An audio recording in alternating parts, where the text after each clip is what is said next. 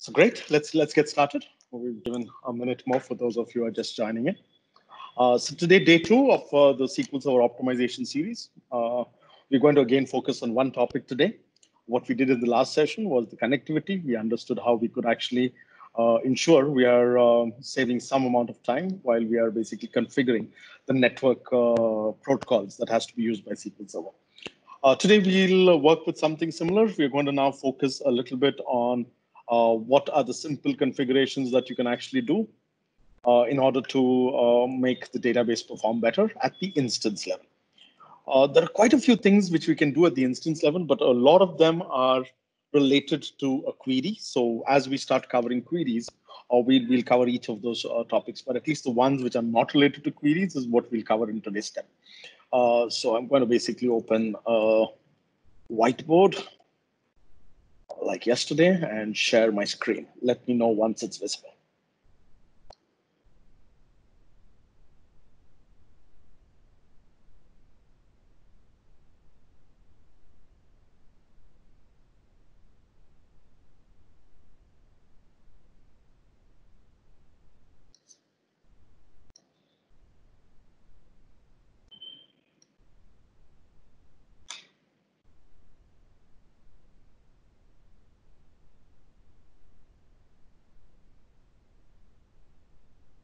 So I've just shared a Microsoft whiteboard. Let me know if it's visible to you.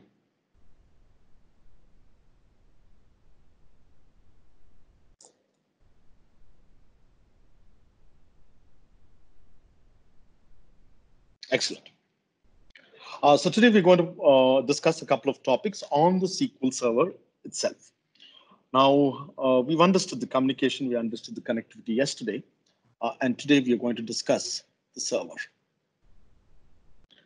Now, when we talk about the SQL Server, let me know in case the whiteboard is not visible. I'm assuming it is, but in case it's not visible, just let me know. Okay, so we are going to talk today about the server.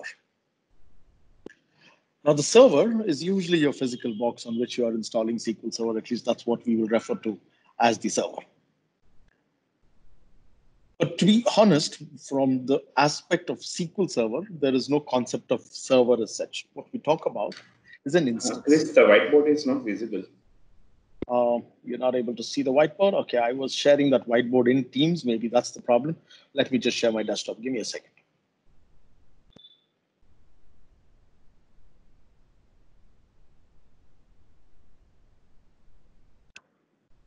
Is it visible now?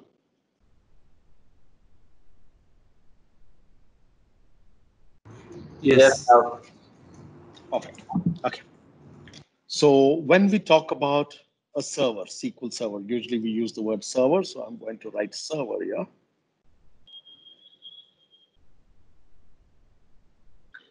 We normally are referring to a box. Okay, that's usually the word when we say server. So it's most probably a server, which is a Windows Server machine with Windows Server installed on it. When you set up SQL Server on this, what you set up is not really called a server. Now that sounds very English complicated because the product is called SQL Server. But when you're installing SQL Server, you're not really installing a server. What you will be installing is called an instance. And you can install multiple instances of SQL Server on the same box. So whenever you connect to SQL Server, although we might usually use the English where we say we are connecting to a SQL Server, we are normally connecting to an instance of SQL Server. Maybe there's only one instance of SQL Server. Maybe there are multiple instances of SQL Server. If there's only one instance of SQL Server, usually the name of the machine, the name of the server, and the name of the instance will be the same in terms of the connectivity. The minute you install the second instance of SQL Server, then that would change because now you'll have to give the instance a name because now you need to be able to differentiate from instance 1 and instance 2. Then you will need to use your server name / instance name in order to basically connect to a server, a SQL Server instance. Otherwise, by default, you just use the server name or you use the IP and you're actually connecting to the default instance of SQL Server. So in simple, what I'm trying to tell you is with SQL Server, there is no concept of a server as such. There's a concept of an instance. So every time you're connecting to SQL Server, you are connecting to an instance of SQL Server. What is an instance made up of? It's an independent. So I create two instances is as good as saying you basically install two separate servers altogether. The couple of components, of course, which are shared, but I'm not going to go into that because that's more for the administrators. I know I'm addressing a lot of the developer crowd. You're looking at how you want to basically optimize your queries. So I'm going to stay away from those discussions. And we're going to simply talk about the instance itself and what is an instance made up of. Now, an instance is made up of certain databases, which are normally referred to as system databases.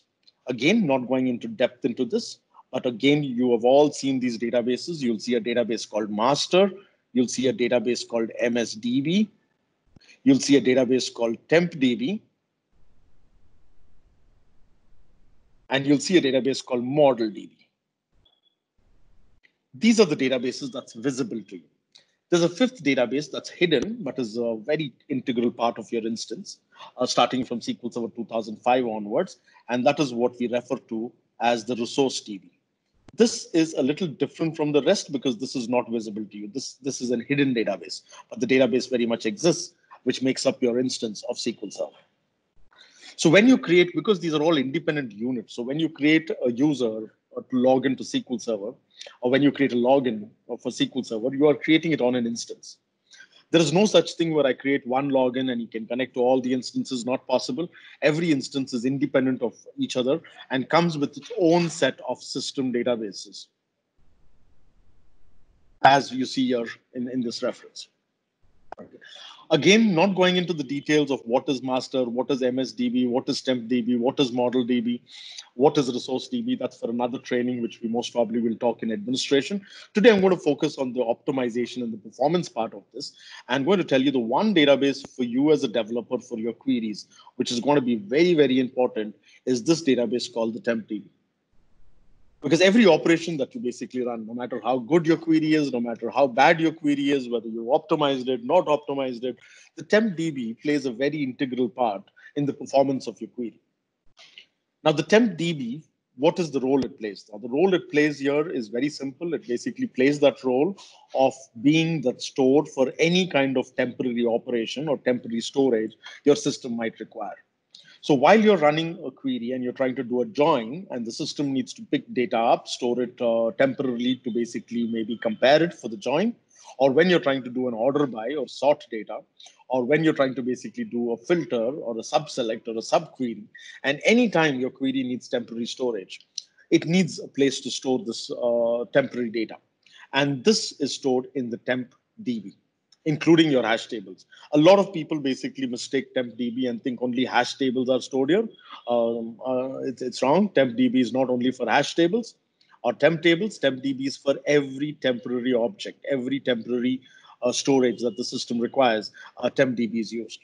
Even your table variable, if you are using in your programming, if you basically created a stored procedure, used a table variable, the table variable is also created and stored in tempDB. It becomes an object in tempDB. Now, SQL Server, when it needs to temporarily store data, although you are not creating a temp variable, table variable, or a temp table, and it needs to store data, it creates what is called work tables.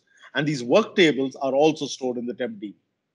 Now, the first thing you need to understand as a developer here is the importance in terms of the way SQL Server is architected. Now, the way this product is architected, the first issue that you're going to have is every instance of SQL Server has only one tempDB, right? You might have 50 databases, 50 user databases. You might have 20 user databases. You might have 150 user databases. So you might have plenty of user databases, but the number of temp DBs per instance is equivalent to only one, which means your query is running on 50 databases. When they need to basically store temporary data, they will be using only one database, and that's the temp DB. And what I'm referring to right now is straight away a performance, a big question mark on performance, because now you're creating a single dependency. You're creating one single system, which could actually be slowing down all your queries that you are basically working on, and you don't even know that the culprit for all your queries slowing down is actually your tempDB. So a very important part for you to basically analyze, even before you start basically breaking your head about you being a bad developer, you coding wrongly, before you even go into all of that stuff. It's always good to check these preliminaries to find out whether It's not your query, but something else that is actually causing you the problem, especially when you have a lot of concurrent queries running across multiple databases. You might start seeing a performance bottleneck, and that performance bottleneck might be simply you're overloading the temp DB. In fact, most often I've told developers that one of the things that you need to do as a developer when you're working is avoid the usage of hash tables and temporary tables. See whether you can basically do this without those hash tables and temporary tables. This in itself is not going to solve your problem, because even without you creating hash tables or table variables, SQL Server will still most probably want to create work tables to temporarily store data, and tempdb is still used. Asking developers to avoid the use of hash tables is more saying that tempdb is already going to be a bottleneck. We all know that. Here's your system databases, here's your tempdb. We all know that tempdb is going to be a bottleneck, so why burden it further? By avoiding our codes, our programs to create temp objects, we'll be ensuring we reduce that particular stress on tempdb.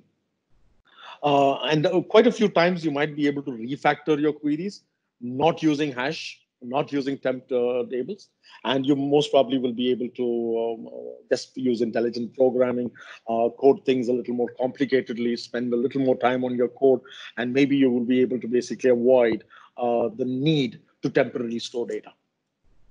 Because a lot of times when we do code reviews, what we do understand is a lot of hash tables are created, and they're not created because of the need to temporarily store data. They've been created more in the need to simplify the program. Where you do step one, you store it into a temp storage, then you read it again, and then you do some more operations on it in step two. In this way, what happens is you simplify the programming logic, and it's more visible to the developer than actually a need. So this maybe you should avoid. Let the developer take the complexities and see how we can basically do all his operations without needing to stage the data in between. Of course, there are also genuine times where the business logic says that you need to store data temporarily and there's no option. In those cases, it's good and a valid use of hash tables or table variables. And you can more or less use it. Another thing which I would like to most probably discuss today, which is a question which a lot of developers frequently talk about. Now, when you are forced to, firstly, avoid the use of temporary staging data within a program execution. That would be my first advice and the best advice you could most probably get. The second thing is, now assuming that you have to temporarily store data, you have to stage this data and there is no option out of this. And you've decided that you've tried everything and you say, boss, I don't have an option. I need to store data. There are two options. One, you can use a table variable. And most developers out there understand what I'm talking about. You can use a table variable. Or two, you can also use a single hash or a double hash table, which are normally called temp tables in SQL. So those are your two options. Now, the often asked question is, when can I use the table variable and when can I use the hash table? Now, what we have again noticed in our code reviews is a lot of people use this, lots of usage. Wherever temporary data has to be stored, we see people using these hash tables very frequently. So this is something that we've already noticed and seen as a pattern. Now, here's the difference if you're looking at it technically. When you create a hash table, either a single hash or a double hash, I'm hoping you know the difference between those two. If you don't, please do ping me on the chat and I'll spend some time explaining it. I don't want to waste your time if you already know. Now, if you're creating a hash table, the good thing about it is it's created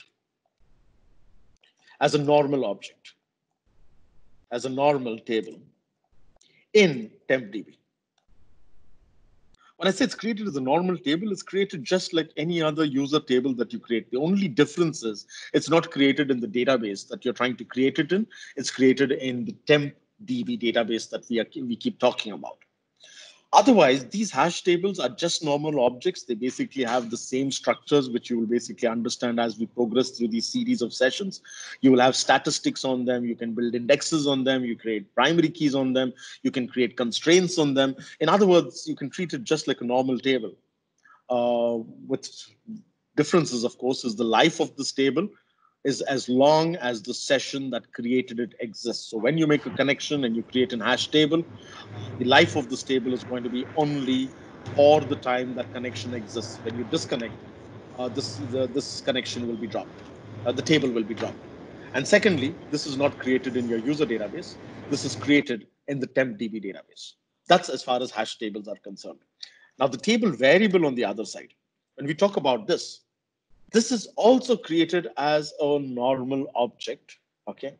In your tempdb, this is also created in tempdb. Very important to understand that, because a lot of people, at least that's my favorite interview question, I ask people the difference between table variables and table hash tables, and usually they say one is in memory and one is in tempdb. That's the wrong answer. That's the wrong perception. Both are basically stored in the tempdb. So that's a very important part. What's the difference? Now, the difference is, since this is a variable, it's basically treated as a container.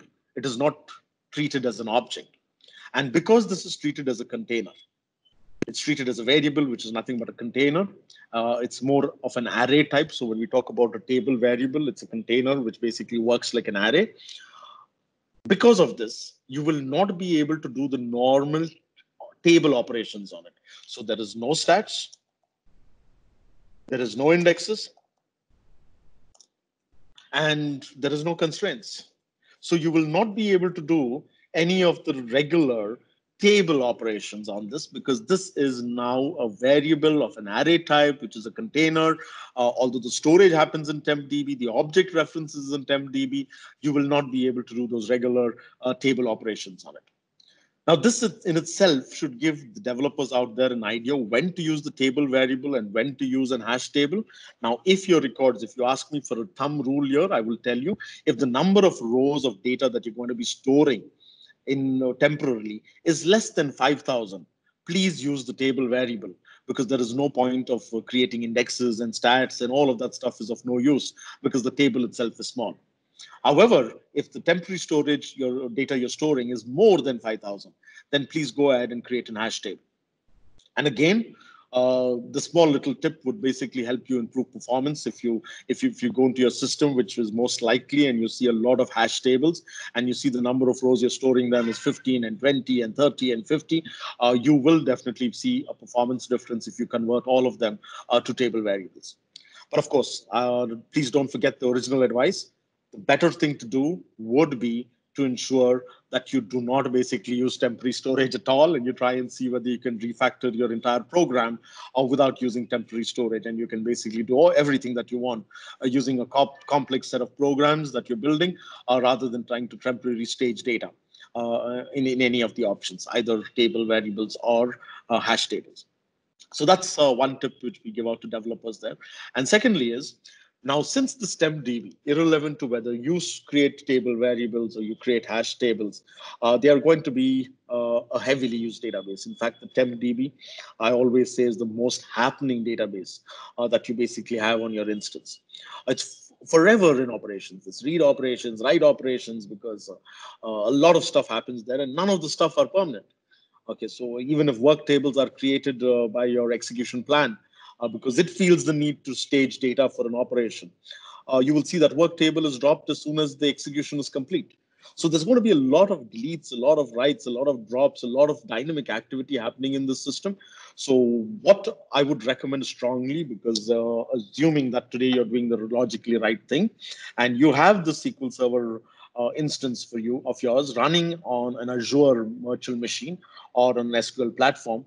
If it's a platform, then Microsoft is taking care of this for you. You don't have to worry. But if it's a SQL Server VM that you're using, then you need to basically ensure that you basically give the best possible performance storage options for tempdb. And in an Azure VM, the best place to store your tempdb, to give it the best options, which has not been done in this machine, but you can always check here and ask your administrators, is to use the D drive. And no, sorry, I was wrong. Okay. In my system currently, you notice the tempdb's data files, the data file, which is the MDF file, okay, and the tempdb's log file, which is the LDF file. Both are basically stored on a temporary storage D.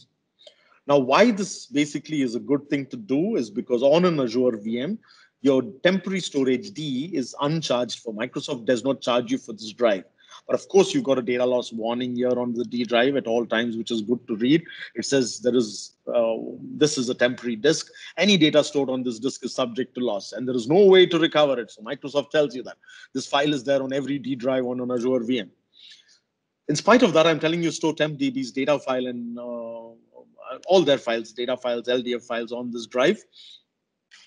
Because to be honest, TempDB stores nothing permanently. So in case you lose it, no problems. Okay, so it's fine to basically store the TempDB data files and log files here. And why will this improve performance? This will improve performance because on most Azure VMs, the D drive is a solid state drive. Even if you are using an HDD storage and you picked up your OS disk and your data disks are all HDD storage, standard storage. The temp drives that are offered by most of the modern series of Azure VMs is a solid state drive. So that's the first benefit that you get. You get SSD storage. The second benefit, which is much more important to basically understand, is this D drive is basically coming from your host machine. It is not from the network storage. Your OS disk, your data disks, everything that you add are coming from a network storage. It's coming from SAN, which means in order to access these disks, you need to move across the network. However, the D drive is basically picked up from the local machine, from the host machine on which this VM is running. An Azure machine is a virtual machine, just like any other provided to you. And this virtual machine is created on a physical machine. And the D drive is coming from that physical machine directly and not from a storage area network, thereby reducing the latency, reducing the amount of time that is required to read from your storage and write from your storage because it is coming directly from the host machine. So the disk with the best latency, which you could ever store data on, would always be the D drive. But unfortunately, you cannot store anything here which you would like to permanently keep. So the TempDB becomes a very good option. Our next advice, which I would like to most probably ask you to check on your machines, is how many cores is your machine having? It is a good practice to ensure that your number of data files. So if I go to the properties of TempDB and I look at the data files here, you'll notice I've got 2 data files. You can see file type is rows data. I've got 2 of them. Now, this is most probably with an assumption that I'm working on a machine that has 2 cores. Let me check that out for you. I'll go to more details. I'll go to performance. And if you look at the CPU here, you can see I've got 2 virtual CPUs. Now, because I've got 2 virtual CPUs, I've basically added 2 data files, both belonging to the same primary group in the TempDB, thereby ensuring that I'm able to basically split my data across multiple data files, thereby again improving performance. And the recommendation here is to not exceed, the number of files should not exceed your number of cores, so that you at least have 1 virtual thread dedicated to each read and write operation for each file that you're basically creating in the TempDB. So these are all small things, simple things, but they go a long way in terms of basically helping you improve performance and keep things going and make things better in your overall system. So that's the best practice for TempDB. If there's any questions on TempDB at this stage, I would like to take it. If there's any clarification, if any of you want any other questions answered, please go ahead. I'm going to give you a minute for that before I basically move on to the next topic. Someone did put in a message in the chat, so let me have a look at that. Okay, that was not visible. Yes, we can see. Okay. Okay, so most of you were trying to tell me you couldn't see the whiteboard, but you could see later on. I don't see any more questions. I think you guys are good.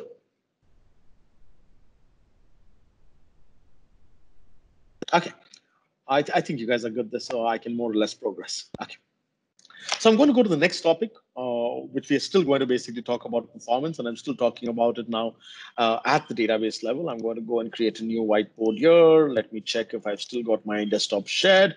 If I haven't, I'm going to share that, and you should see the whiteboard crop up in a couple of seconds again.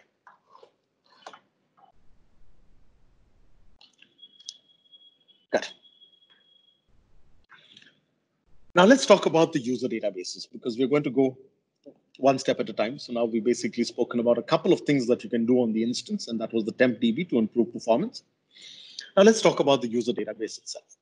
Now, whenever you create a database, let's say we'll call this DB1, it is always made up of files. At the end of the day, everything on an operating system is a file. You have to store data somewhere, and that somewhere is always going to be a file with some kind of formats. The minimum required to create a database is 1 data file, which is normally referred to as the primary data file, and one log file.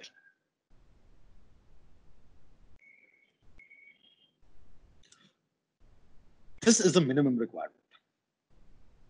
Now, the significance of this file, called the primary data file, is that the greatest innovation of relational databases was the segregation of data and metadata. This is what made the RDBMSs as popular as what they are today, because you differentiated between the structure and the actual data. And doing this gave you the flexibility to be able to modify structures without basically worrying too much about the data getting corrupted or the data getting lost or the data structure getting destroyed. So the data stays intact, even if you change the metadata. So you can alter your table, add a column, and not worry about the data getting mismatched. You can look at your metadata and you can alter a table and remove a column, not worrying about it affecting the data from the other columns. Now, this whole happened because of this huge, maybe I should not use the word right now, but I'm going to say because you created this huge Chinese wall between the data and the metadata. And this is what basically made RDBMSs as popular as what they are today, because it gave us the flexibility of structure. Now, when we say the minimum requirement to create a database is a primary data file and a log file, the whole concept is you cannot create objects in a database if you cannot store metadata. And what is metadata? Metadata is nothing but the structures, the definitions of the objects that store data. For example, if you're creating a table, the name of the table is metadata. The name of the columns in that table is metadata. The data types that you have on those columns is metadata. The constraints that you create on that table are metadata. The indexes that you create on them is metadata. The definition of the index is metadata. So all of this is metadata. You cannot create an object if you don't have a place to store metadata. And the significance of this primary file is it stores your metadata. Where does it store your metadata? It stores your metadata in a series of system tables, which is also referred to as the database catalog. A set of tables which stores your metadata are called the database catalogs. All those tables together is referred to as the database catalog. Now, the significance of this word primary is that this particular file has these system tables.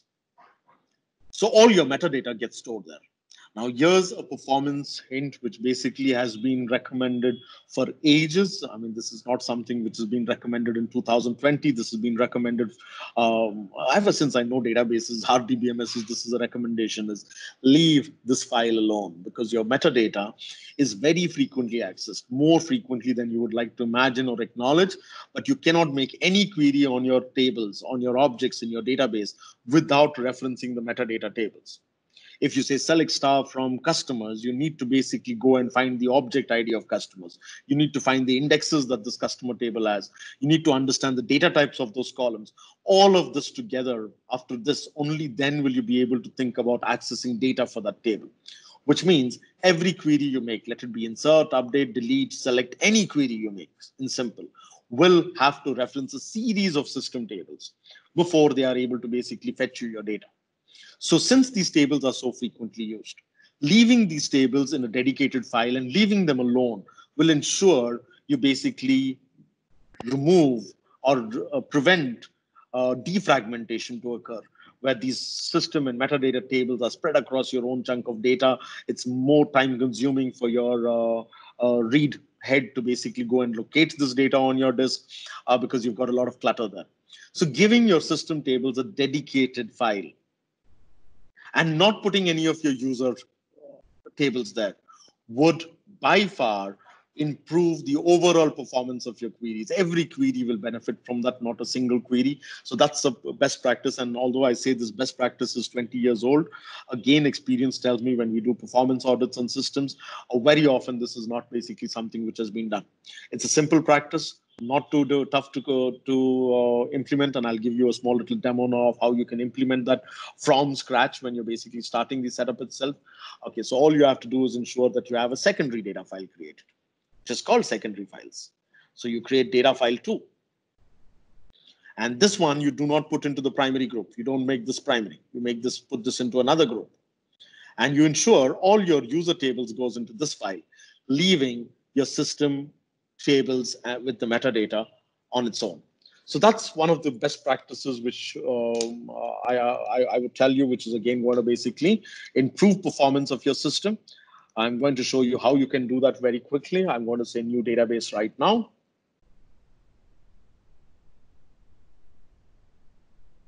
I'm going to name this database DemoDB.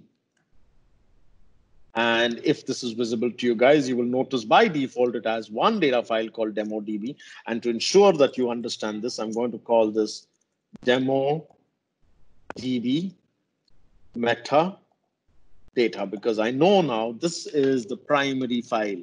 This is the primary data file, and it is going to now basically store all the system tables. I've got this right now on a disk called F. I'll leave that there. I'm going to add another data file.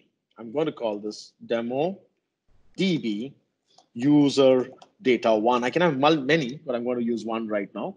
I'm going to call this user data one, and I'll ensure this is not in the primary group. Notice I cannot change this group for the first file. The first file has to be on primary. Here, I can drop down and create a new file group. So I'm going to create a new file group. I'm going to call it user data FG for user data file group. And I'm going to make this the default file group. Now, by doing this, every object you create without specifying a file group will by default go into user data FG. And by going into user data FG, it will go into this new file called DemoDB user data one. In my case, this is also on F drive. But if I was a rich guy, I had enough money to spend, I would normally basically like to put this on a drive different from where the metadata is so that I truly benefit from the IOPS operation. So what I can do is, assuming that I basically got that right now with me, I'm going to basically put this on the B drive. So I've got the user data going to the B drive. I've got the metadata stored on F drive, and I've got the log stored on H drive. So that all in all together basically gives me, let me put B drive data there. Yes, makes more sense. So I've got B drive data, which is on which I'm going to basically be putting my user tables. I've got F data in which a file will get created to store my metadata, all my system tables. And I've got my log now basically on the H drive. Yes, if you don't have the budgets for multiple drives, because these are not logical drives, these are actually physically connected drives, which I'm using right now.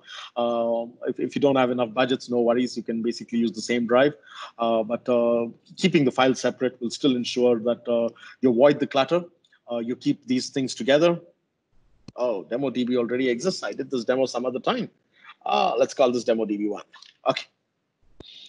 So I've just renamed that DemoDB1, and I click here on OK. And now I basically got my system created the way I want it to be. Now, if I create any object on this, so I'm going to go into the right click on this and say new query. And if I say create table X, column 1 integer, column 2 whatever, let's basically make this a char 10. When I execute this command right now, I have not said which file group, but my default file group in DemoDB1 is user data. You see, this has been selected as the default.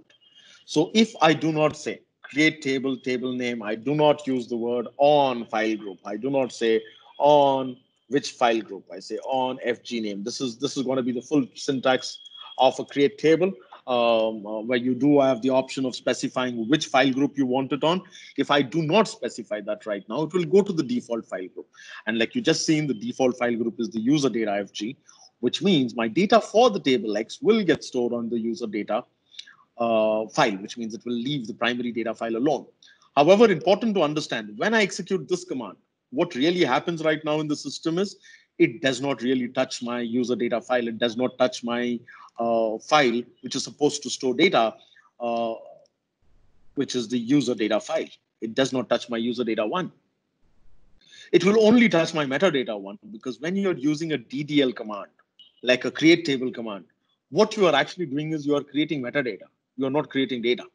So when I execute this, the only file that got affected right now was the metadata file, and which means system tables got entries because what you created just now was metadata. So if I do a select star from sys.objects, you will see an entry for the table called X. I can actually say where name is equal to X.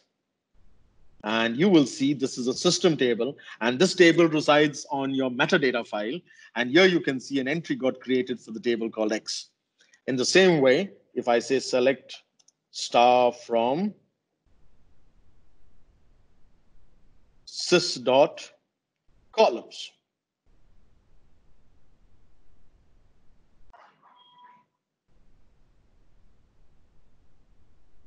where I cannot use the name anymore, so I'm going to say where ID is equal to, and I can basically copy paste this object underscore ID, which is here. This is the ID for the table X. Sorry. So the column is called object underscore ID. So where object underscore ID is equal to, I've just copy pasted the ID for the table called X here. Now, if I execute this command, you will see that I get two rows here, column 1 and column 2, which are the two columns that I created here. So you see sys columns is a system table, sys.objects is a system table, and these system tables reside on our metadata file. So all of these entries and all the actions that happened with the create table was on the metadata file when I executed that command. However, when I say insert into X values, 1 comma whatever, maybe ABC, if I insert this, now the system goes to the metadata tables.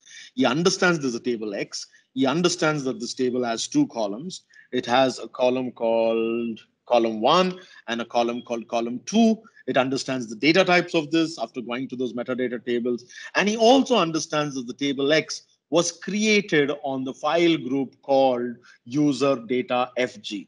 And he knows the user data FG now has only one file on it called the user data file, which means the data for this table X now, this one ABC, will actually get stored on the user data file. Now, this will ensure that you've got a pretty decent segregation of your metadata and your data. And this will help you improve performance by ensuring that almost every query, not almost, all your queries touch your system tables, your metadata tables. There is locking, there is blocking when you keep altering objects, creating objects. There's a lot of locks that are needed even on the system tables.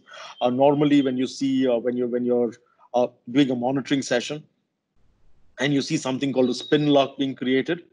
Okay, the spin lock usually is a lightweight lock which are created on system tables, and sometimes that could cause you latency, that could cause you problems in your query.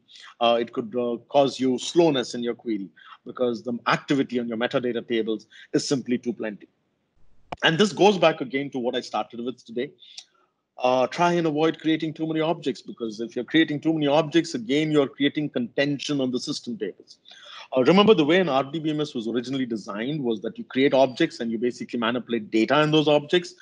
It was not really created and designed for you to be dynamically creating objects. So if you have aggressive programs which are basically trying to create tables, alter tables, drop tables all the time, you are most probably going to be seeing a lot of contention on the system tables, and you're going to see performance deterioration.